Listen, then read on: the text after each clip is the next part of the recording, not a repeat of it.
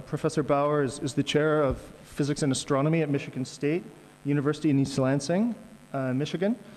He got his bachelor's, master's, and doctoral degrees in physics from the University of Gießen in Germany in 1981, 85, and 87, respectively. And he served as the Department of Physics and Astronomy at Michigan State in various capacities, and has held various administrative positions, including chairperson of the Department of Physics and Astronomy and head of the Theory Group at the National Superconducting Cyclotron Lab, and director of the Institute for Cyber-Enabled Research at Michigan State. He's won numerous awards and honors, including an NSF Presidential Faculty Fellow Award, and he's a fellow of the American Physical Society. He's a renowned physicist and has widely served on scientific advisory committees all over the world. Okay, Professor Bauer. Okay, thank you. I'm acutely aware that I'm the only thing standing between you and this. So I'll try to finish by 1 o'clock so that we can have lunch and then go. Much of what I wanted to say actually was preempted by Professor Sani in his very first talk. So I've been busy cutting slides from my presentation and then adding others to fill back. So what I'm trying to do is I'll try to contrast where conventional computing is right now, what we're doing, for example, in my institute, and then where quantum computing can compete not as a toy model in a sandbox, but as a future general process computer, and that is going to be a hard order. So why do we need computing at all? And so I tried to make this sketch of complexity in many-body systems. So as the number of constituents goes from, well, 2 is the smallest, 1 is kind of pointless. So from 2 to infinity, the few-body systems are easily solvable with analytic methods, and you get things like wave functions like this, and in the large n limit you usually can neglect quantum mechanics at all, and you get thermal kind of descriptions that follow Boltzmann type distributions. Where the fun is in these mesoscopic systems in between, where computers become essential. We can use analytic guidance, but in the end we need to use computers. So I'll give you a very abbreviated history of physics as an example. So I have a timeline here, and in the 1700s, Newton invented calculus to describe mechanics. I say this as a German, and there's, Leibniz did it at the same time, but for mathematics reasons. So I think the valid reason was to invent calculus to describe mechanics. Then experimental heydays were in the 1800s, in the mid-19th century, where Faraday et al. Studied electricity and magnetism. I think then I can credit the German part of physics properly. In the early 1900s, in the early 20th century, Max Planck became the first theoretical physicist, and he became a theoretical physicist because he was locked out of the experimental lab by von Helmholtz. And then Planck and Einstein and so on explored the quantum world, and in the end of the 20th and the 21st century, computational physics emerged as a third branch of physics. I believe that's von Neumann there with one of those early difference engines. So there's this thing called Moore's law that has driven computer development over the last 40 years. Initially, Moore said 18 months, but now Moore's law has been corrected to say computer speed doubles every 2 years. If you look it up in Wikipedia, that's what it says now, but initially it was 18 months. Data storage, on the other hand, doubles every 12 months, and network speed doubles every 9 months. The physics limits in this are not reached for another decade, or more perhaps. So here's evidence for Moore's law. These are, I guess it helps to point the right side at the screen. So you see this is a doubly logarithmic plot. Date of introduction here is 1971, 2008.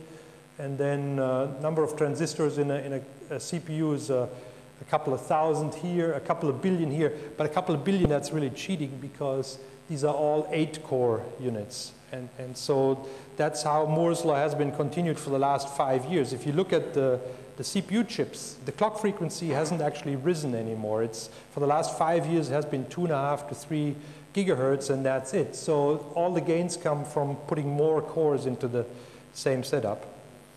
And then eventually you run into the limit of heat. And for large installations, that's actually a limiting factor already. Right now, we're paying about half of the total investment cost in a large computer system is just in the air conditioning, not in the computing hardware. Here's the PC storage capacity. It doubles also every 2 years. So over the last 30 years, we had 13 doubling cycles. This is actually helped by new advances in physics. Now, any hard drive that you find in any computer uses principles of giant magneto-resistance, which were only discovered, 15 years ago, received the Nobel Prize 2 years ago. So here are the largest computers and their speed records from 1993 on to, well, I just downloaded it. This is the November 2009 list. You can find these at top500.org. And so the red graphs is the top performer on Earth, and the purple graph is the slowest machine in the top 500. So that's sort of the threshold that you need to get into the top 500. So the top machine on Earth that crossed the teraflop boundary in 1997 was ASCII red and then ASCII white. And then at least the US community received a big shock when the Earth simulator took the lead, the Japanese machine, in, 2002. And there was a huge investment in the US, and then Blue Gene took the title, and then there were a whole bunch of other machines that I have on the next slide. But the main point is that, in 1997, we crossed the teraflop, 10 to the 12 operations per second. In 2009, we crossed the petaflop, 10 to the 15 operations per second. And what would have been your world record machine here is now not even making it in the top 500 anymore by a long margin. So the top 10 computers in the world right now, is, in terms of floating point operations, are the Jaguar. It's a Cray machine at Oak Ridge. It runs at, I think, 2.4 petaflops. And then the previous world record holder was Roadrunner in Los Alamos. It's an IBM installation. And so on. You can see there's a German installation here at number 4, number 5 is in China now. So, Japan is not on this scale anymore. So I want to highlight a few developments in the history of these computers. First, that they're driven by demand from the physical sciences and by invention in the physical sciences. So in 1946, the largest computer in the world looked like this. It was ENIAC at MIT, and it was all tube-driven and hand-cabled, as you can see, and it was filling this lecture hall. That's the kind of size that we were talking about. And people had definite ideas where computing could go from there. So this was electronic components that superseded the mechanical components, for example, of the difference engine. And that was the state of art in 1946. Now, in 1947, if you would have asked me to give what Vidal said is a vision talk, I would have said, well, this is the state of the art. And Moore's law actually held for these puppies too, just on a much smaller scale. And you could have extrapolated how computing will go, and you will have more and more tubes, and you will have more and more cables, and a bit larger and larger rooms. And probably this is going to be the end of computing, and then came along this little thing. So this was an invention at Bell Labs. It's the transistor. Bardeen and collaborators got the Nobel Prize for it. It was 1947, just a little over 50 years ago. In 2000, a threshold was crossed that there were 100 million transistors in each PC chip. I said in the last slide there were 2 billion in a PC chip now, but it's cheating because there's 8 cores. So the real figure of merit is something like 100 million. So over 50 years there was a factor of 100 million advance. Now, this was the best picture I could find of a large computer. This is Blue Gene. It was taken in 2004. This is racks and racks and racks and rows of racks and racks of computers. Blue Gene. And so the question is, can a little thing like this, a quantum computer that's in its infancy, do the same to this as the transistor did to this? So that's what we need to keep an open mind for. But let me just give you a first qualifier already. I think the CPU is actually not that important. The network is what's much more important. So let me talk about that. So as I said, it's more important than the CPU. This was the first sketch that I could find of somebody envisioning that one could network computers together. And it was the ARPANET, driven by the Defense Department. It was December 1969. It was 4 nodes.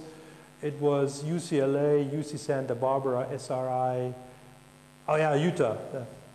So that was the first vision of something which we now call the internet in 1969. So the whole thing became very, very useful in 1989, 20 years later, when the World Wide Web was invented by Berners-Lee at CERN, and this is actually the machine that he did it on. And in 1994, it all moved into the consumer domain with the writing of the code for Netscape, which was an old University of Illinois product, Mosaic, but written by the same person, Mark Andreessen, basically.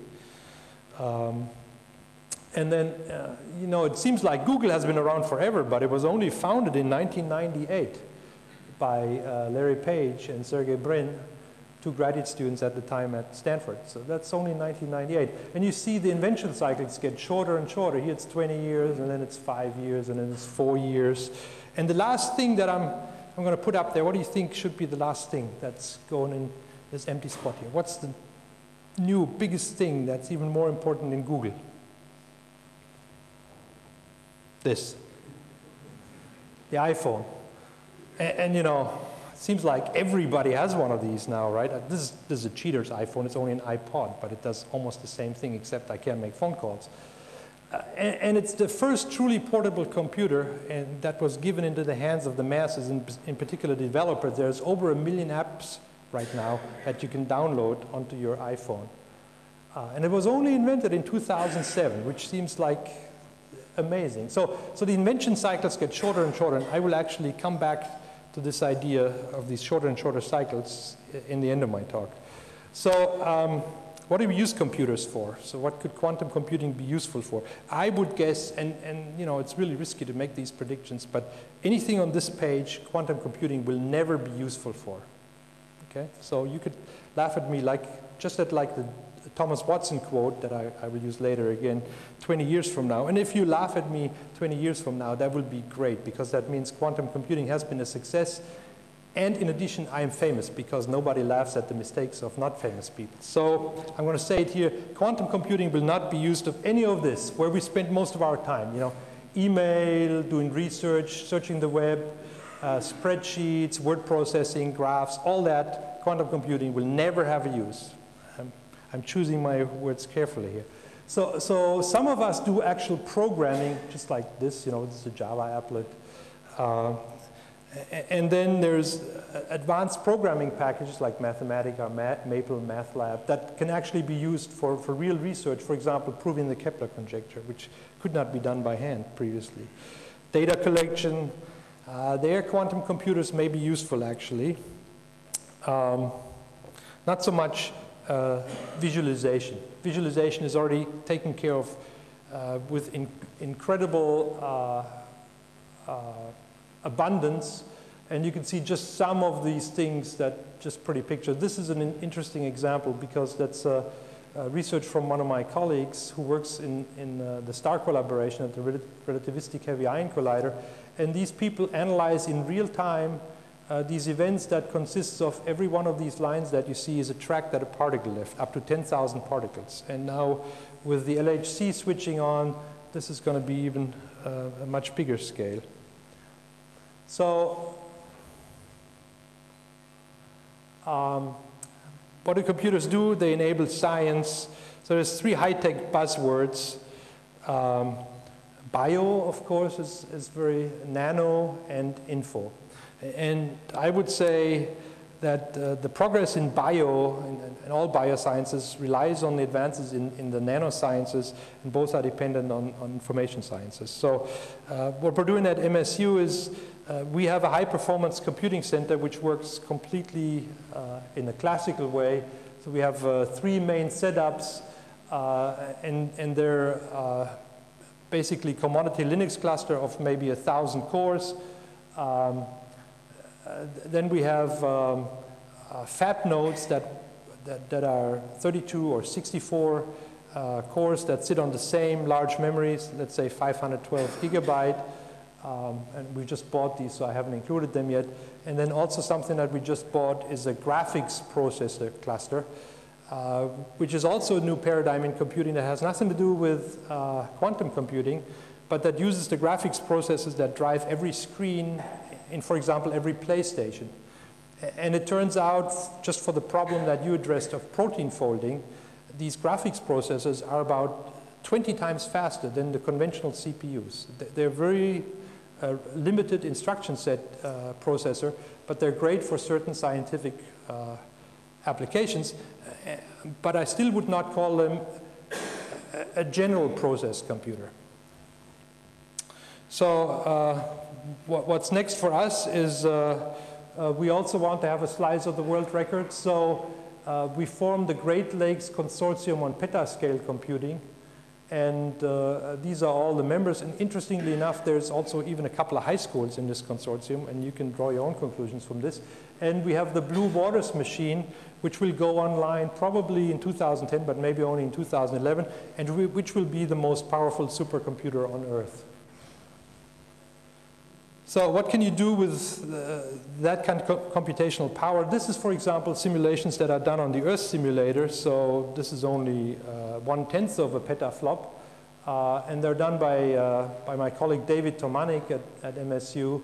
And it's just some ab initio calculations of molecular forces that have a buckyball inside a bucky tube as a molecular switch, and here the merging of 2 buckyballs into a bucky peanut. So that kind of stuff can already be done, and we don't need additional computational power for that. Here's computational nuclear physics. I'm a nuclear physicist by training, so these simulations on this page are mine. And the questions that we're addressing is, how are the heaviest elements made in the universe? What's the equation of state of nuclear matter? We have a new experimental facility that will be built now and that the Department of Energy is investing 500 million into. And the computational tools produce output like this, where we can understand sub-nano, micro-nano, quantum system, nuclear collisions. We don't need quantum computation for that. We can simulate the quantum wave functions with semi-classical methods on conventional computers, and that works just fine. Computational astrophysics. So astrophysics doesn't have the luxury of doing. Here's a simulation that Ed Brown has done for surface waves on the surface of a neutron star. This is work of my graduate student, Terence Strother, and follows the isotope composition in a supernova explosion. The next highlight that I want to give you is computational biochemistry. So this is 2 of our faculty members. As part of their startup package, they got one of the top 500 computers in the world at the time, at 200 gigaflops. Now that doesn't make anybody's list anymore. But it was just basically a couple of closets full of blades like this. And as I said, more than half of the total expense went actually into air conditioning this room. And so one problem that I want to highlight is in the realm of protein folding, where you have to make, just like Professor Kak said in the previous talk, 3-dimensional structures out of a 1-dimensional coding sequence, which is a non-trivial problem. What they do is they use constrained molecular dynamics calculations. So one example is in the cholera protein, and there is this part of the protein acts like a piston to push out the cholera toxin. And these calculations that they do can actually predict the structure, and the active site sits here. And so in the calculation, you predict, you knock out this residue and you neutralize the poison. So that type of calculation informs experimental biochemistry on where to attack problems that are real problems in disease control. Here's a really interesting problem that, as a theorist, I like a lot. And it's from chemistry, and it's Piotr Piecok at MSU did this. And here's a very, very simple molecule, imine peroxide, which consists of a hydrogen, a nitrogen, and 2 oxygens. And experiments in chemistry were performed in 1998. 2 different experiments came up with vastly different answers for different observables for different coefficients in the energy function. And then the question is, here's one experiment, here's the other. They don't agree at all with each other. And these guys performed 4 sets of calculations based on these coupled cluster ab initio methods, which have turned out to be extremely predictive. And as a result of this, I just highlight one observable here, this the oxygen stretch mode. You can clearly see that all calculations agreed with one experiment and disagreed with the other. And so, on the basis of computational chemistry, it was decided that one experiment is falsified and the other is verified, which is just a total paradigm shift in science, because usually you did the other way around, right? You made 2 calculations, they disagreed, then you did the experiment to find out who's right. Now we can do calculations that decide which experiment is right. It's a paradigm shift. The next thing I want to highlight is digital evolution. So for the longest time, for the last 20 years, my colleague Richard Lenski has done very interesting experiments in microbiology with E. coli bacteria, where he grew these E. coli bacteria in petri dishes, and they multiply about every 20 minutes, so you get a new generation every 20 minutes. And then you can change some conditions for the E. coli bacteria. Let's say you change the sugar content, or you add some anthrax or whatever, and then you wait and see what mutates out of that. And every few hundred generations, he froze one generation away so that he had the ancestry. And then when there was an evolutionary trait emergent, he could go back and see how that originated. So he has on the order of 40,000 generations frozen away now. And then they tried the same idea with computer viruses. Instead of having biological bacteria, they used computer viruses that are the same kind of computer viruses that infest your hard drive and then you have to erase everything. Well, they infest hard drives on purpose for computers that are only made for this. And then they let them compete for space. And in some visualization, different colors means a different virus. You change the boundary conditions, you let them change their code by themselves and then replicate, and then whoever is the fittest wins. Now, this is called digital evolution, and it's many orders of magnitude faster than watching E. coli bacteria grow and divide. These digital organisms solve real computational problems. And so, again, this has nothing to do with quantum computing, but just like the graphics processors that I talked about earlier, it's a totally different paradigm as compared to conventional general purpose computing. What I predict is that these digital organisms will, for example, aid in drug discovery. So I'm one of the senior scientists on this proposal. We proposed this beacon, NSF Science and Technology Center. Eric Goodman is the principal. 2 months from now, we will hear if our proposal was successful. All that we know so far is that we're among 11 finalists for 6 science and technology centers. You can also compute with the internet as a whole, and so SETI is a good example. SETI at Home started the at-home boom. There are many at-homes now, but SETI stands for Search for Extraterrestrial Intelligence, and you can download a screensaver, and while your PC is not working for you, you're taking a break, your PC works for these guys. Typically what they get as a sustained rate, it's something like 60 teraflops per second. Without having to spend any money on machines, which is something like 1,000 CPU years on a conventional computer per day, just by harvesting the wasted cycle of computers worldwide.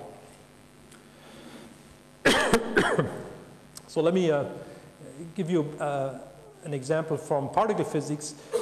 A few days ago, really, the Large Hadron Collider at CERN produced its first particle collisions that are now the world record in collision energy, and it took that record away from the Fermi National Lab. So this is an aerial photo of Geneva. These are the Swiss Alps in the background, and superimposed is where the Large Hadron Collider is. It's 100 meters underground, so you can't see it, but that's where it is. It's Lake Geneva there in the picture. So let me just give you one example. The ATLAS detector, the Michigan State group is a very active participant in this detector. There is no person built for scale, but it's about the height of this little shoe there. That's what one human being looks like in comparison to this detector. So this detector, at full luminosity of the LHC, which is nowhere near right now, but which will be reached maybe next year, maybe the year after next year, it will produce a lot of data. So it will produce collisions at the rate of 40 million per second. So it has a 40 megahertz duty cycle. That will produce 40 terabyte per second of raw data that have to be processed. So every second, 40 terabyte come out of this machine. And level 1, they have special hardware trigger that reduce this from 40 megahertz to 75 kilohertz. So they throw basically 998 out of 1,000,000 events, out of 1,000 events away, and keep 2 events that they have predetermined that are good. That gives you only 75 gigabyte per second. Then they have embedded processors in the detector, which reduce this data to 5,000, so a factor of 25, and 5 gigabyte per second. And then they have a dedicated PC farm really all across the world that reduces this to 100 hertz or 100 megabyte per second. And then this data storage and offline analysis is done by their tier 2 and 3 partners, and it will produce something like 10 petabyte per year. So if you assume that PC that you buy now, the upper end has 1 terabyte or so of a hard drive, that would fill 10,000 of those per year. So here's for several particle physics and nuclear physics experiments, the event size and the event rate, and the yellow ones are current ones and the white ones are future ones. And I put blue circles around the ones that MSU participates in. So Alice, for example, has by far the largest event sizes, which is a detector at the LHC designed for nucleus-nucleus collisions. So each one of their events has several 100,000 bytes. I already said that CERN plans to digest all this data worldwide. This is actually an old picture from 2004, and I couldn't find a new one over the last few days anymore. CERN computing is great, but not great with their visuals. So they have tier 1 centers in, I think by now, 15 countries around the world, and each country that has a tier 1 center, the tier 1 center for the US sits at Fermilab here. Then has tier 2 centers distributed all across the country. And this is an old picture. I wanted to show that MSU and University of Michigan have a shared tier 2 center also, but this is too old. We didn't have one then. And then it goes to tier 3 facilities, which are usually not even drawn in except a few to any of the partners. While I have your attention, let me also talk about computers in teaching. That's something that should be considered here too. So a core business of any university, I would say, is the creation, application, and dissemination of knowledge. And in the context of this conference, I would just delete the word knowledge and replace it by information, which really is all there is, right? Information, creation, application, dissemination. So information technology, I hope I have convinced you, has changed the way that knowledge and information is created in the physical sciences, and it will do the same in the way that information is delivered to students in the 21st century. So virtual university models are creeping up everywhere. Probably the most prominent one is the University of Phoenix right now, which is in the United States, the university with the largest enrollment of all universities and university systems. And it was created by a history professor who, in his mid-50s, who was just dissatisfied with how his students had to always go to his class instead of accessing them whenever he wanted. He's a billionaire now.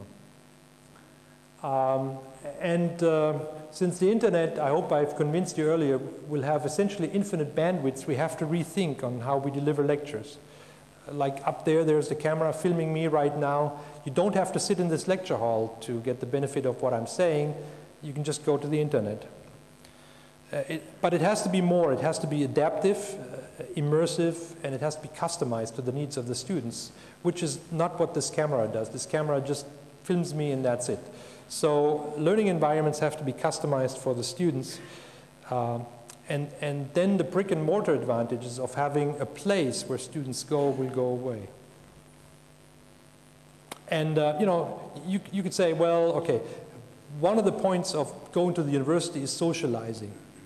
Well, when I gave this talk first, maybe 3 years ago, I did say that still. Now I'm not saying that anymore because I watch my children, how they socialize on Facebook. They are having 15 conversations going at the same time. They don't need to be in the same room anymore to talk to other people. The way that you interact in social settings has changed in ways that I have to say I don't understand anymore. So in any case, what one cannot afford to do is to outsource this information technology management to external commercial entities. And if the camera was not rolling, I would talk about Blackboard right now, but I'm not doing that. Fortunately, there is many approaches, and of course I'm only going to highlight our own. It's called LAN Kappa. It's content sharing across the net. It's customized content delivery for individual students, and it has a seamless internationalization. So there's actually, if you see the world map, the countries in red have multiple installations. In yellow, they have single installations. There is even one in India. And you know, you can just pull down a menu, you set your language to Hindu, and from then on, the system delivers everything to you in that language. Portuguese is one, for example. Hebrew is one. Chinese is one. So this is all based on a Linux platform. It uses Apache web servers. Everything is in GNU public license. So participation in this is completely free. You just download a tarball, you install it on your local server, and then you're part of the network. You can use everybody else's resources, and if you want, everybody else can use your resources. Initially, we had set this up as an e-commerce platform where you could buy in and charge money for resources. But it turns out that people are just incredibly willing to give away their best stuff for free just for the pleasure of other people using it. So we have a library of more than 100,000 reusable resources. With resources, I mean a web page or a movie, an applet, a graphic, a homework assignment. So quantum computing, I'm coming to predictions here. So predictions are hard. So Niels Bohr said, prediction is very difficult, especially about the future. And I already mentioned that quote. It's maybe a misquote. It's not so clear that Thomas Watson Sr. actually said this, but it's just too juicy to let this go. So he was the IBM president, and in 1943, he's reported to have said, I think there is a world market for maybe 5 computers total. So it's still useful. Here's a quote that I like a lot. It's by Victor Weisskopf. He said, predictions are like Austrian train schedules. Austrian trains are always late. So why do the Austrians bother to print train schedules? Well, how else would they know by how much their trains are late? So here's some of my predictions. I would surmise that Moore's law will continue for at least another 2 decades. Why I cut this off in 2 decades will become clear in 3 slides from now. Network bandwidths will become infinitesimally cheap and eventually, also in about 2 decades, saturate the entire human input bandwidths. So in about 2 decades, we will be able to generate virtual environments that you can enter into and you cannot detect with any of your senses anymore that you're dealing with a virtual environment instead of reality. There's a couple of cautions. Nathan Myhrvold, the vice president for future technologies at Microsoft at the time, he's not anymore, he founded his own company, he said software is a gas.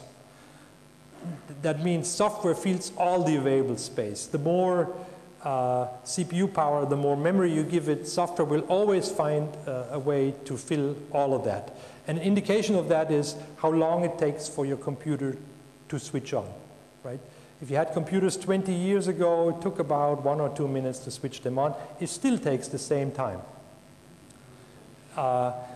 And the reason why that is designers of software put more and more and more features into your hands, and there is a trade-off in more features versus, you know, taxing the patience of the user, and for the last 20 years that balance hasn't changed. So your computers become infinitely more powerful, but the waiting is still the same and still as frustrating. Caution number 2 is with all that growth in what the machines can do, the growth in content will only be linear, not exponential, because in the end, we still have to provide that content. So what does that have to do with quantum computing? So here's a quantum computer that our colleague Mark Dickman at MSU proposed, and it's just a proposal.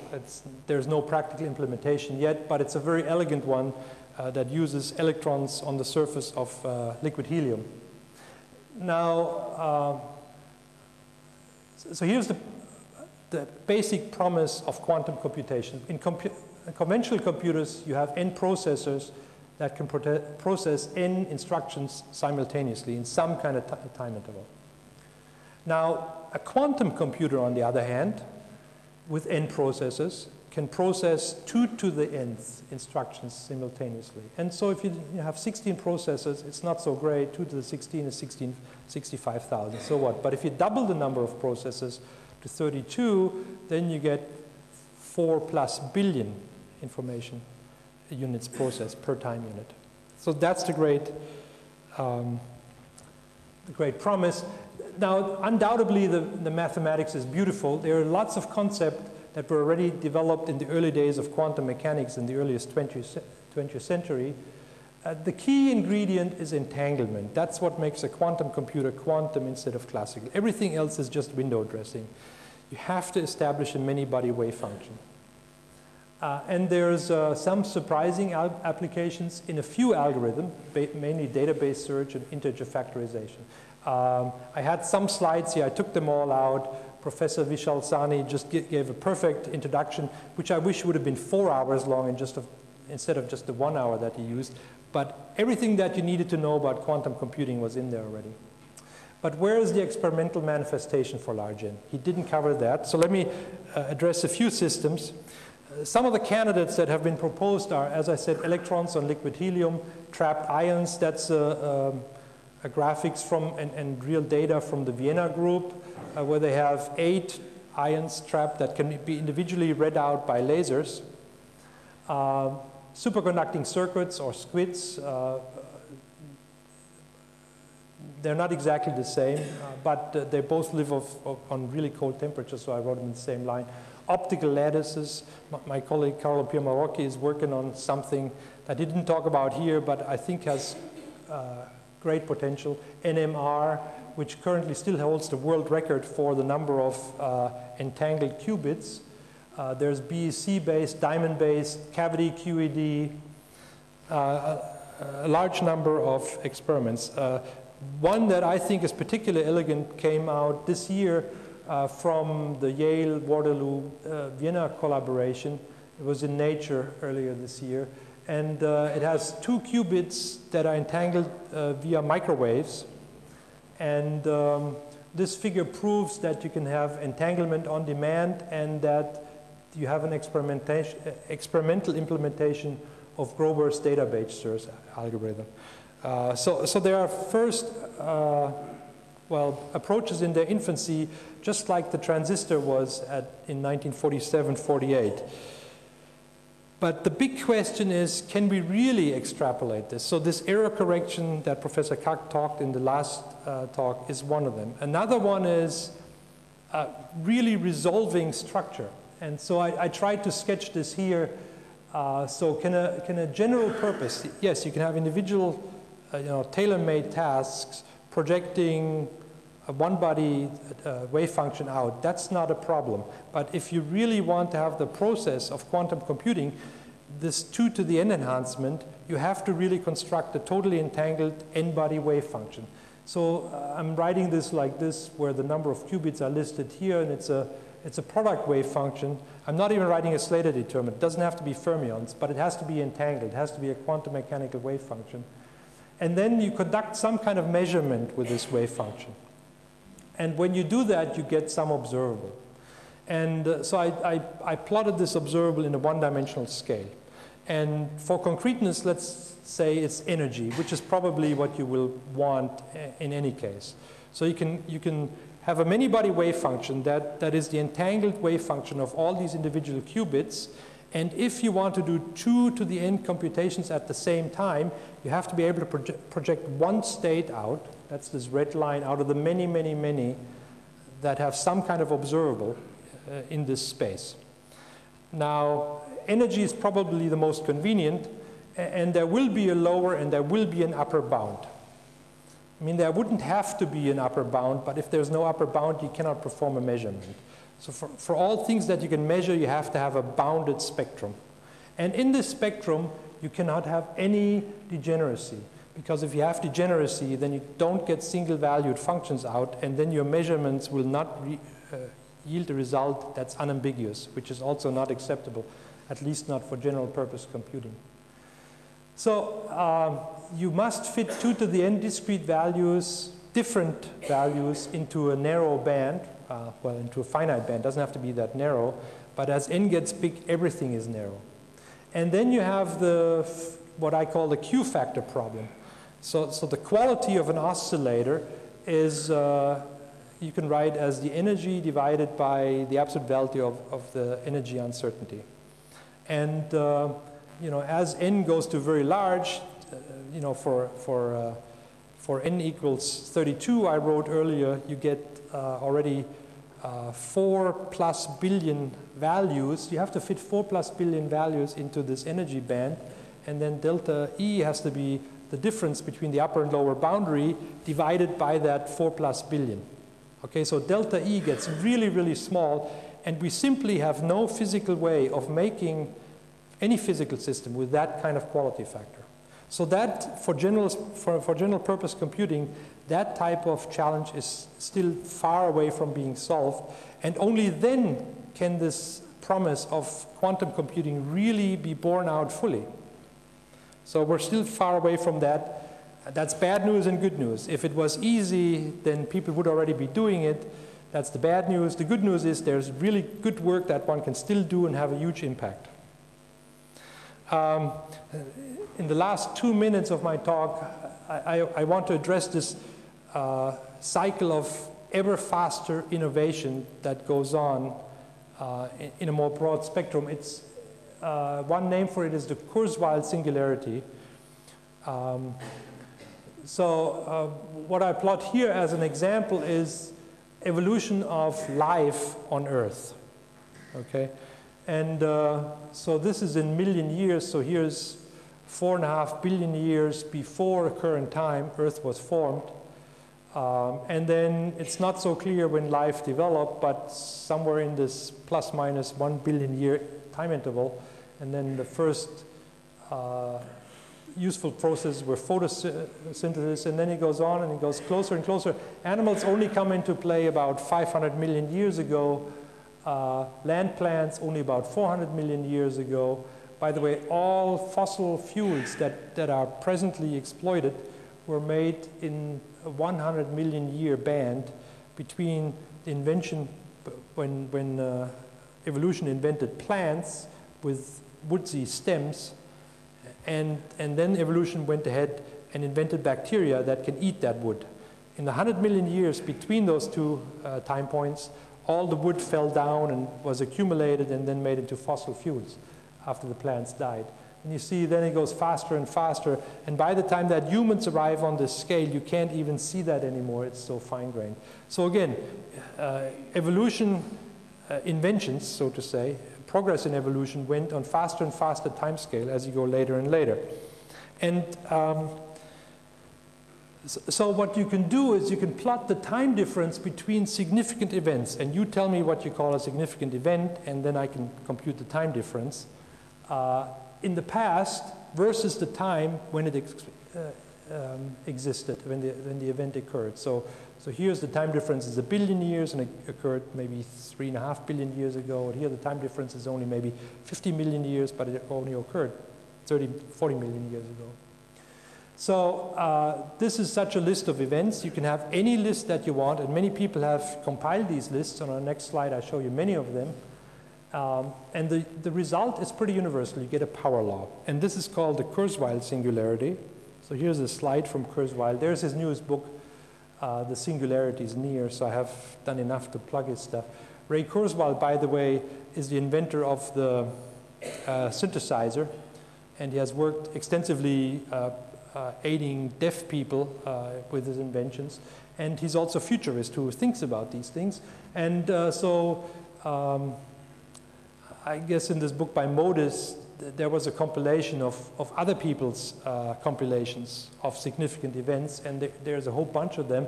And what Kurzweil did is he just plotted them in the way that I just addressed, and you can really see that there is a power law, and you know, the time difference between significant inventions is between, or events is between 10 and the minimum now 30 years, and you see it crosses here in about 10 years or so. So no matter what significant event you have, earlier I had the network, right? How it evolved from the first DARPA scaling to the iPhone. And invention goes faster and faster. So that would also fit on here, except it would only fit in the last few, in this corner. No matter what you do, this Kurzweil singularity will be reached. What Kurzweil thinks, what I may or may not agree with, is that at the singularity, machines will actually become self-aware and will then have intelligence that far outstrips our own. If quantum computing can contribute to that, or if quantum computing will be obsolete before that arises, well, that's the big question. And I thank you for your attention.